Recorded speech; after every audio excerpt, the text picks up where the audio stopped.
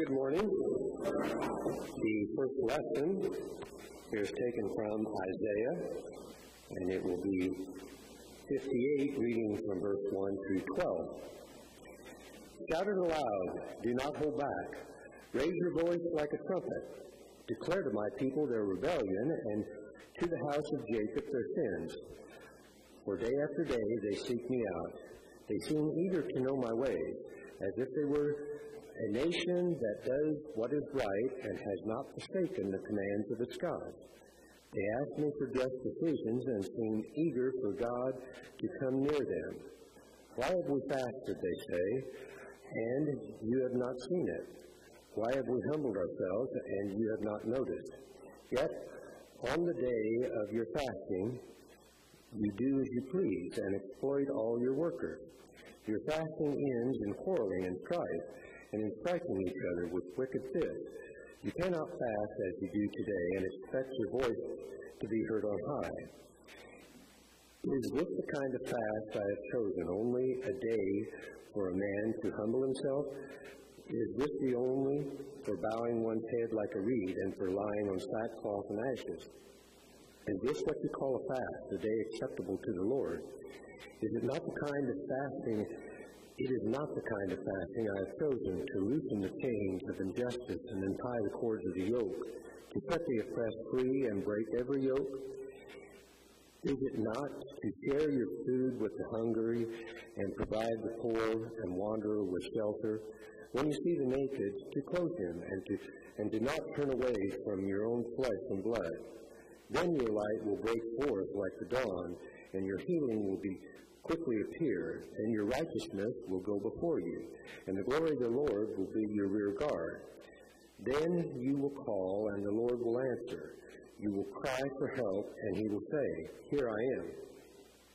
If you do away with the yoke of oppression, with pointing of a finger and malicious talk, and if you spend yourselves in behalf of the hungry and satisfying the needs of the oppressed, then your light will rise in the darkness, and your night will become like the noonday. The Lord will guide you always. He will satisfy your need in the sun-scorched land and will strengthen your frame. You will be like a well-watered garden, like a spring whose waters never fail. Your people will rebuild the ancient ruins and will raise up the old foundations. You will be called repairer of the broken walls, restorer of the streets with dwellings. The next lesson is taken from Matthew 1 through 4, and then 16 through 18. So starting with Matthew 6, 1 through 4. Be careful not to do your acts of righteousness before men to be seen by them. If you do, you will have no reward from your Father in heaven. So when you give to the needy, do not announce it with trumpets as the hypocrites do in the synagogues and on the streets to be honored by men. I tell you the truth, they have received their full reward. But when you give to the needy, do not let your left hand know what your right hand is doing. And in so doing, giving in secret. Then your Father, who sees what is done in secret, will reward you. And moving to 16, when you fast, do not look somber as the hypocrites do, for they disfigure their faces to show men they are fasting. I tell you the truth, they have received their full reward. But when you fast, put oil on your head and wash your face, so that it will not be obvious to the men that you are fasting, but only to your Father who is unseen, and your Father who sees what is done in secret will reward you. Thank you, Jeff. Well, today, I must say it's really nice to be back in the saddle. I don't like to be out away too much or too often. I think I just broke that. Sorry. All right, there we go. I'll just put it in my pocket before I do further damage. All right. So today I'm going to put myself out there a little bit, and it may put some of us out there a little bit as a whole and as a congregation. We're going to discuss the season of Lent, and depending on how you were brought up and what denomination you were brought up in and what religion you were brought up in, we all have a different opinion and thought process of this season. Okay, it's very important for us to understand, especially within the Evangelical Covenant umbrella, that there is more than just a Swedish Lutheran heritage here. There's more than just a German Lutheran, American Lutheran, a Baptist, a Presbyterian, a non-denominational, and if I'm forgetting anyone else, Catholic. If I'm forgetting anyone else, please yell at me later. But we are all underneath this umbrella of understanding what this season means. And as I said prior, it means something different to each and every one of us. So I will say in all humility, if I forget something, or if I don't honor the tradition side of it as much as I should, please tell me. If I sound like I'm for it and you don't think that we should be, tell me, please, because it's very important that we talk about these things, whether we agree or don't agree. But today we're going to talk about a brief history of the season of Lent. We're going to talk about the colors, which is purple, and we're going to talk about the purpose of the season and two main viewpoints, and then dabble in Scripture a little bit. So I apologize it's not going verse by verse through Scripture, but I think this is very important to discuss today. So, brief history, okay? I didn't know this, but the word for Lent comes from the Anglo-Saxon word for spring. And as we look outside, we can see signs of spring all around us. Lori, is it the perennials? Perennials are the ones that come up every year, because I get it confused with annuals, right? Does anyone else do that? Okay, yeah, all right, good. At least I'm not alone. But we see the perennials popping up through the ground. We see buds on the trees and the bushes. We see grass growing, and all I can think about is mowing at this time. All right, so that's all we can think about is seeing that green grass. When we went to Missouri, it was so neat because the shrubs and the trees, the flowering ones, were already blooming. And we saw this wonderful spring to come. And being that the word Lent comes from this word, it kind of gets us in the mind frame of new birth and annual new growth. Okay, so let's talk about three things that this season helps us to see. Number one, for those who participate and observe in the season of Lent, they can be used in a way to convict those who deny God and deny their sinfulness and deny their Savior of that fact, that they are in fact sinful and they are in need of a Savior. Number two, those who participate and observe Lent can be used in a way to convict professing believers that have fallen away and that, don't attend church as much and fellowship with believers as much, to remember their promise and to come back to the church and fellowship, not only to the church, but to God and to that promise that they've made. Number three, and I'm going to say for the faithful, this is the most important one. It's to challenge new growth within us. We are not to sit stagnant. As we look around at the grass, it would be nice if it stayed just one length and we never had to mow it, but it constantly grows. Okay, and that's what Christ demands in each and every one of us, that we are constantly growing. I'm going to go through a brief history, very brief. And I'm going to leave out every single denomination, every single religion, because the moment that we hear A or B or C, our biases and our presuppositions kick into play, and we're like, oh no, can't think of that, So we're going to leave that out. We must understand this is a history of Lent through the history of Christianity as a whole. So many early Christians fasted for several days in the 2nd century, and that's before it was officially on the books. So they fasted for a couple days, and the thing about their fast, it wasn't Diet Coke, it wasn't candy, it wasn't some things that we give up for Lent. They did without food. They did without water. They did without life-giving things.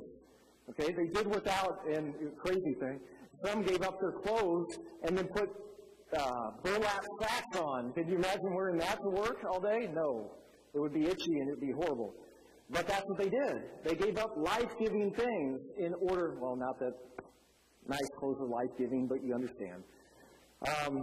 They gave this up in order to create a stronger devotion to God as they eliminated these things that made them turn to God in prayer. Okay? So, as this continued, it continued to the 4th century, which is the first documented time of Lent, where it became a period of 40 days. Okay, so when we look at the 40 days, we can say Ash Wednesday was March 1st, and the Resurrection Sunday is April 16th.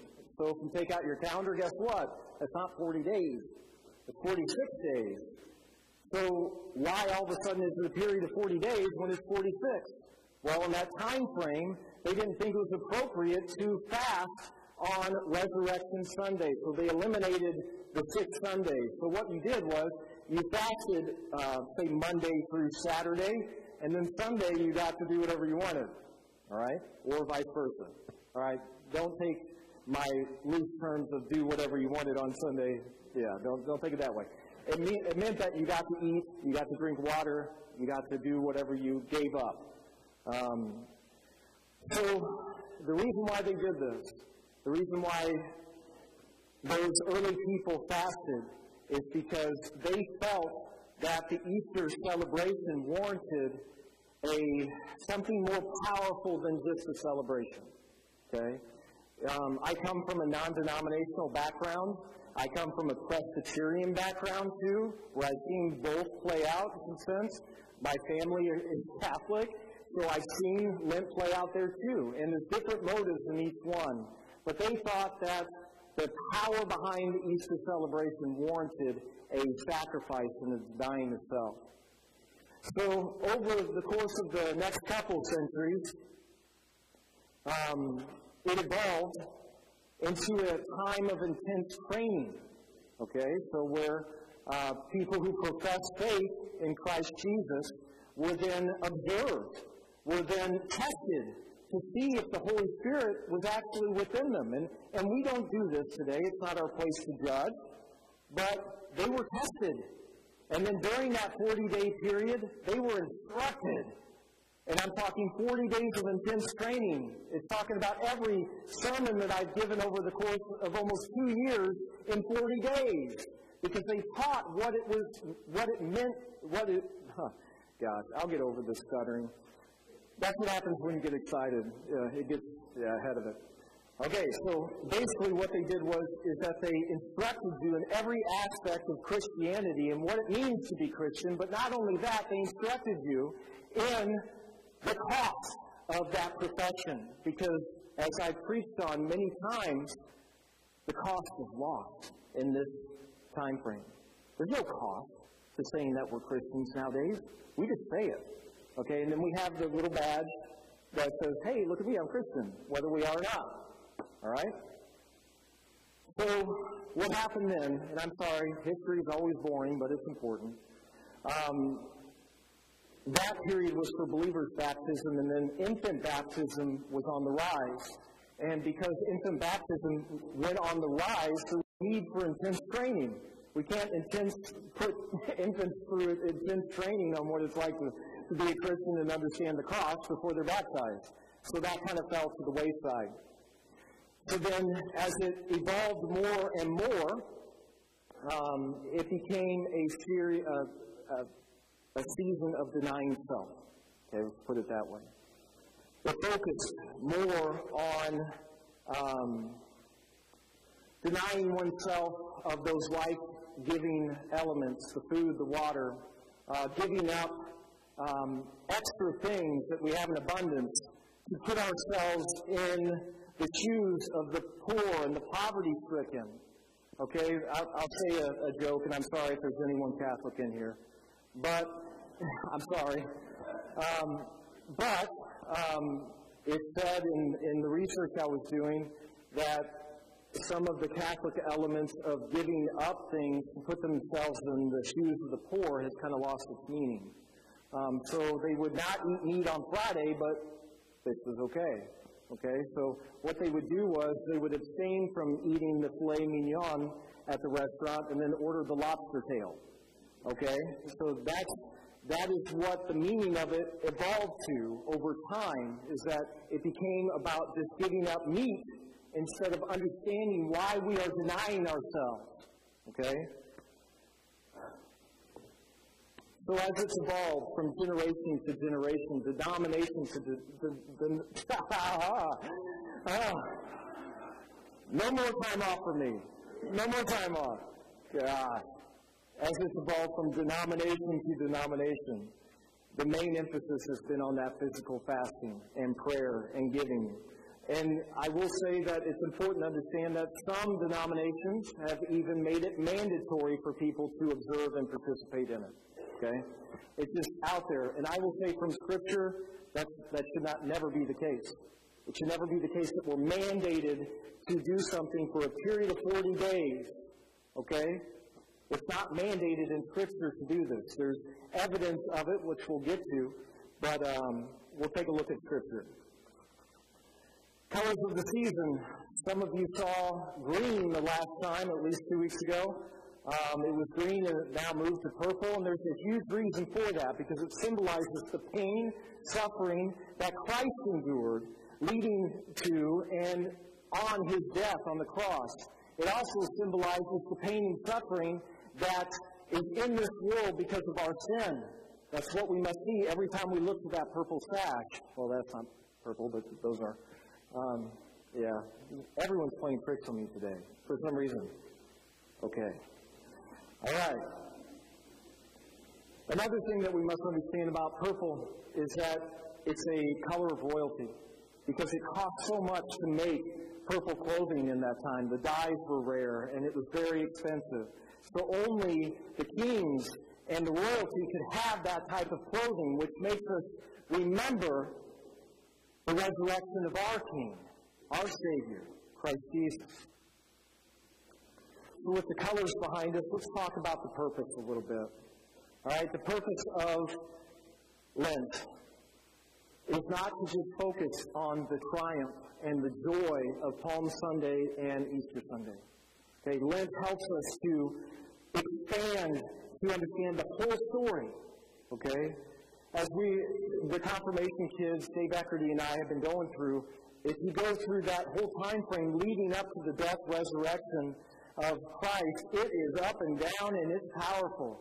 It goes through times of just triumph and joy to times of just pain, sorrow, and suffering. But what we've done in the process of just focusing on Palm Sunday and Easter is that we forgot how to humble ourselves before God. And that's what Lent helps us to remember. It helps us embrace the larger story as we go through the pain of Maundy, Thursday, and Good Friday. But it also calls us to examine our own lives with fasting, prayer, and giving. And these help us to submit ourselves before our Lord in humility, which helps us to embrace our mortality, which helps us to know the extent of our sinfulness and to remember the consequences of those sins. It also helps us to remember that eternal life in heaven is not earned by our good works or the practice of our righteousness, no matter who we are trying to get to see it. It also reminds us that eternal life in heaven is not available for purchase. Okay? It helps us to see Jesus Christ as the only way to God in heaven. John 14:6. I am the way, the truth, and the life. No one comes to the Father except through me. And we must remember that in this 40 days. It helps us to see Jesus Christ as the only way to God in heaven. It helps us to see the need for the Savior, Jesus Christ, and to take care of that sin that stands opposed between that holy God and us. Christ alone wipes that out. Christ alone atones it. Which helps us to lay our false pride down. Our external actions that we may have been taught since the point of birth all the way up till now on how to replicate a faith. We must be willing to lay that down because it falls completely short. without faith. Isaiah 58 talks about the people who are replicating a faith that they've been taught, but their heart wasn't in it. This should cause us to plead to God for Him to, number one, search us, to know us, to test us, to know our thoughts, and to see if there's any wickedness in us, and ask for Him to remove it.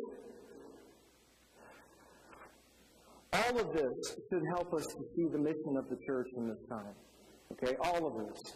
Our mission, church, as ambassadors of Christ during these 40 days, but I'm not going to just say 40 days, every day, is to proclaim the death of Christ Jesus as the only atonement of sin. It's to remember the death of Christ as the only atonement of sin, and respond in gratitude and genuine and sincere faith. That is our purpose. That is our mission.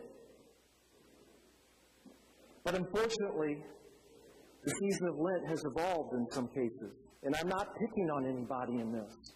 Okay? It's here. It's here where it has evolved. It's become a formality in some denominations, where we display our faith for God and man to take notice of. I can say we, as Christians, are fasting for the wrong reasons. We, as Christians, are praying for the wrong reasons. We, as Christians, are giving to the poor for the wrong reasons. We're not looking to be renewed by God. We're not looking for spiritual healing by Him. We do not seek His security in this life through His righteousness. We do not seek God's glory in the life to come. We do not desire a free-flowing relationship with the Lord, a relationship where we desperately seek Him with all of our heart, in all of our soul, a relationship where God will say to us in our time of need, I am with you. I am with you. We seek to force God to respond to our acts of righteousness like He's in a bottle that we can rub and say, hey, blessing, come on, right? Or we hold the sign up, right, that says, we'll give blessing, but there's a disclaimer. No prior or current devotion to me needed. That's what we think He is. And this is why there's two viewpoints on Lent. And please forgive me, no matter which side of the fence you are on this one. The two main viewpoints. The season of Lent should be openly observed and practiced by all Christians. The purpose is to gain favor with God. The other viewpoint is that the season of Lent should be a part of the practice of the church and has no value, or should not be a part of the practice of the church and has no value to Christians. That's pretty extreme, right? One over here, one over here. But I have to say, as believers, as Christians, it has to be somewhere in the middle. It has to be. Okay? Which is here, in our heart. It's the motive in which we do these 40 days. It's the motive in which we fast. It's the motive in which we give. It's the motive in which we pray. If we look to Isaiah 58, the people were replicating this faith, showing them, Lord, do you see me? People, do you see how close I am to God because of how I'm acting, how I'm praying, how I'm giving to the poor? But Matthew chapter 6 blows that up a bit and says, be careful. Be careful of how we practice our righteousness before men. And it reveals the hypocrisy in people who pray to be noticed on the street corner. Okay? The hypocrisy for those who fast in a way that, oh, look at me, woe is me, I'm down. Well, we'll get sympathy. And we'll be seen as the heir apparent of Christ Jesus by our actions. There's also hypocrisy in the way that we expect God to act when we give. It's amazing when we give to people. There's a part in us that just cries out and says, gosh, I hope someone saw me. Gosh, I hope someone saw me. So I get the glory, not God. And you know what? Our sinful flesh every time expects the balloons to come down from heaven and the trumpets to blare and the red carpet to be strung out. I gave to the needy. God. Isaiah 58, which I hope you understand both Isaiah 58 and Matthew 6, I'm stating. I'm trying not to dive too deep into it today because we will hit it again as we go further on in our current sermon series. But we must understand Isaiah 58 lays out a fast.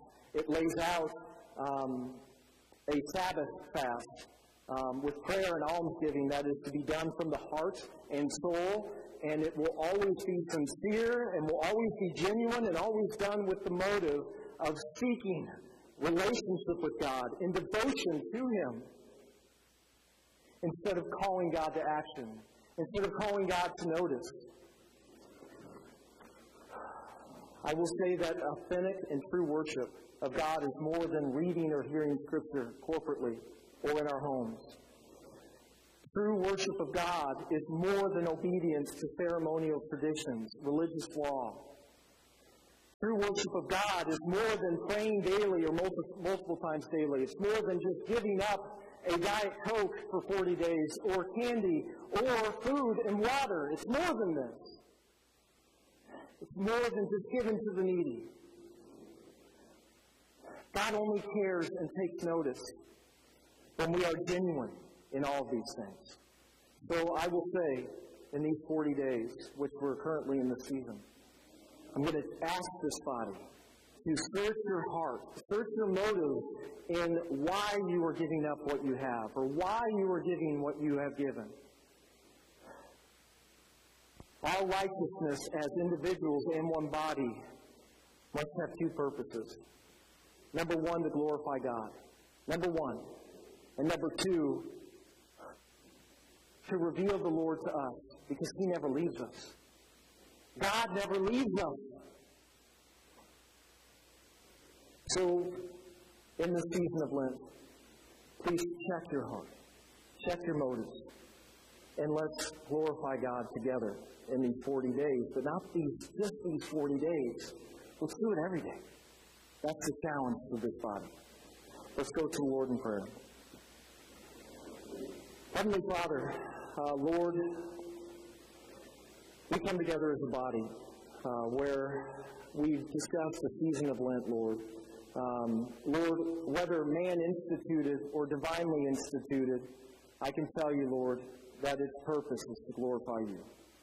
Lord, instruct us, teach us, no matter if we have deep roots in these 40 days or not, to see it as a time where we can remember the atonement of sin through Christ Jesus on that cross, where we can proclaim it to others, and where we can respond in genuine and authentic faith, Lord. A faith that we don't replicate for honor and for praise, but a faith that's between us and you. A faith that we don't do or enact for your blessing. We do it because we love you. Lord, change our hearts. Change our perceptions of everything that we do, Lord, if it's not for your glory. In Jesus' name we pray. Amen.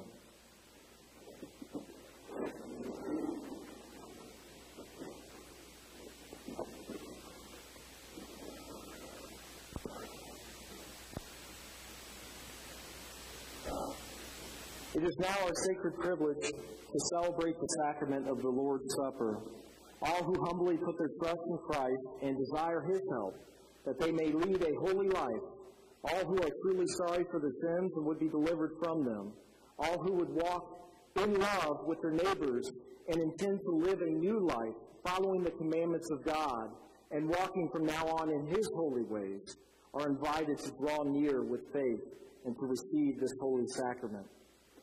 Come to this table not because you must, but because you may.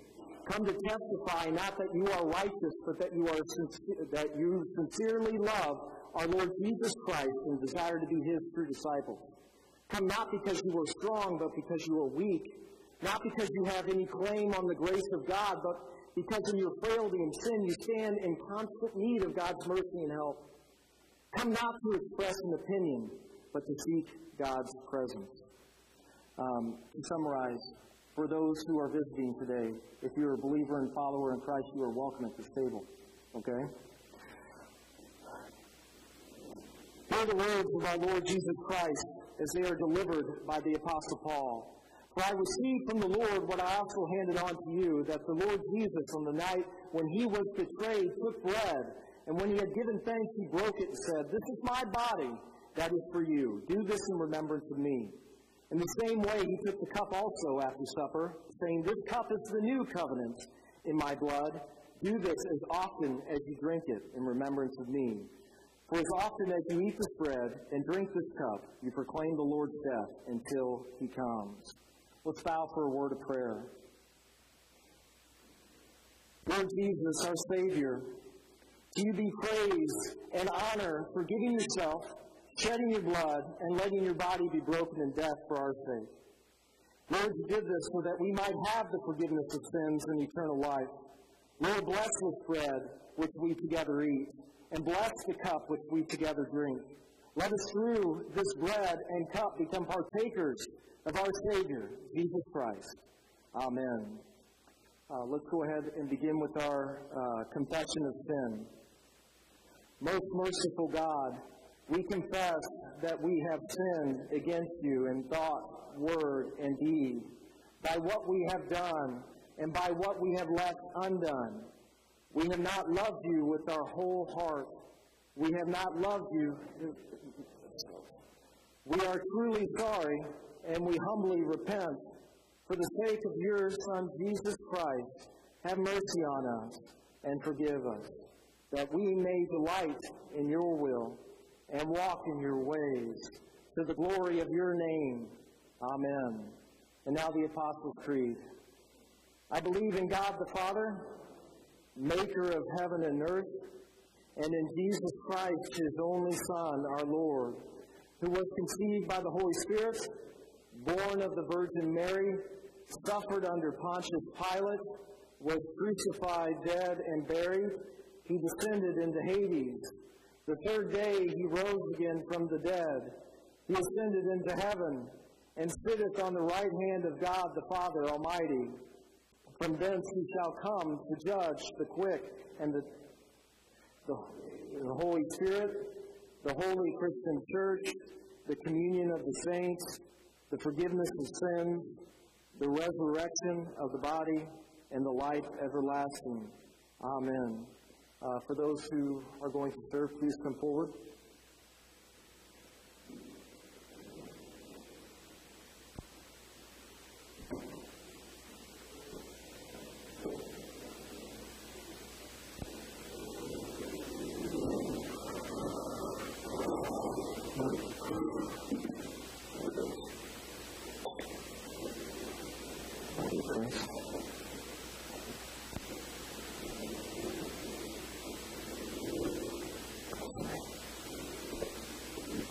Go and serve in the name of the Lord.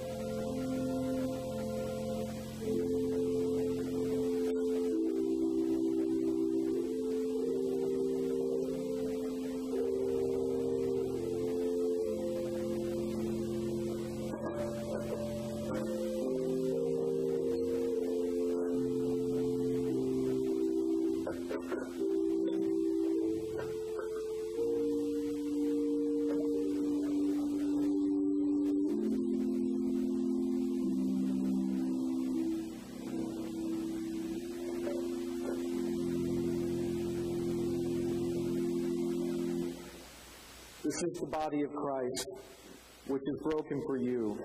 Take and eat.